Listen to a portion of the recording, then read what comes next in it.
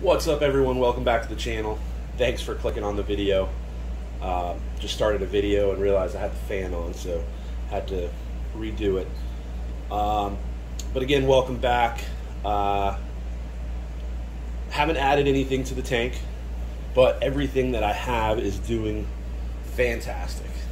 I've got real good growth, real good coloration out of everything. The only thing I've changed is the amount of times my kalkwasser mixer, kalkwasser stir turns on a day to account for the excess alkalinity consumption that I'm getting with all this good growth. I've been doing the Reef Moonshiners method of, daily dosing trace elements, and everything seems to be liking that. About due for another ICP test just to check up on everything. Probably need to do some correction doses. I switched to dosing potassium nitrate daily from the sodium nitrate because my potassium in this tank drops fairly fast. So that's helping with that, to not have to dose potassium as much while adding nitrate. I have to dose, I guess it's kind of a trivial number, but I'm dosing 15 milliliters of my potassium nitrate solution daily, just to keep nitrates at around 5 is where I try to keep them.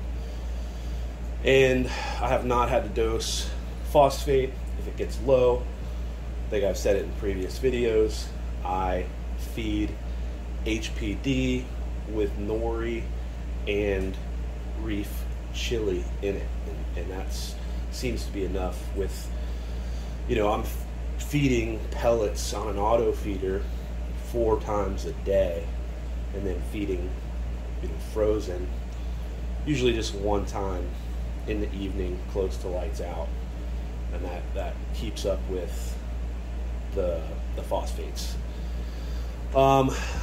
Real excited to have a new frag pack coming. Like I said, I haven't added anything in a long time. Everything's growing really, really good. Coming right up to about the 2-year mark on this tank.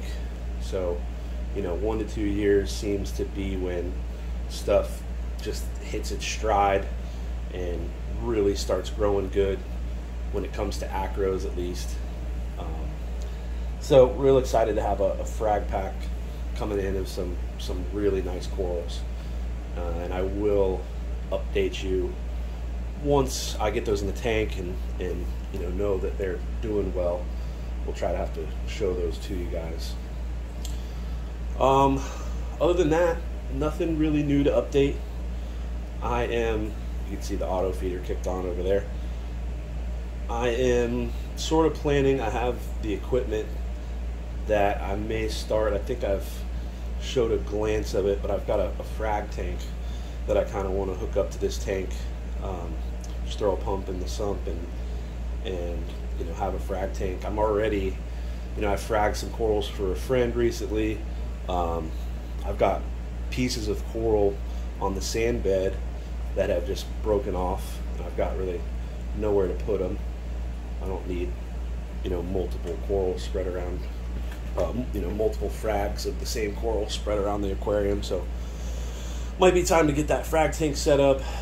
I have a nice light, a Kessel A500X, that I think I'm going to mount real high with the narrow beam and do some mangroves in that frag tank also. So kind of excited for that. I've got some mangrove pods growing in some water right now. I live in Florida, so if you go around the water, this time of year, you can find them for free, not paying money for them on the internet like some of you guys are. Anyway, I think that's it for the most part. Just wanted to do an update. If you've watched some of the previous videos, you could probably tell a lot better than I can without going back and looking at how much growth we've got, how much bigger some of these corals have gotten. I can move you guys around a little bit here. and see this massive clam over here. Things moving around, trying to get in a better spot because it's getting so big right now. Cool long shot of the tank. You can really see how stuff's filling in. The other side doesn't really have a whole lot of frags on it, so I won't bother showing you that, but soon it will. I got a guy, he's cutting some corals for me, and I guess you got to let them heal, and then they'll be getting shipped hopefully within the next couple weeks. Anyway, guys, again, thanks for clicking on the video. You know, subscribe, hit the like button, it helps. Take it easy, guys.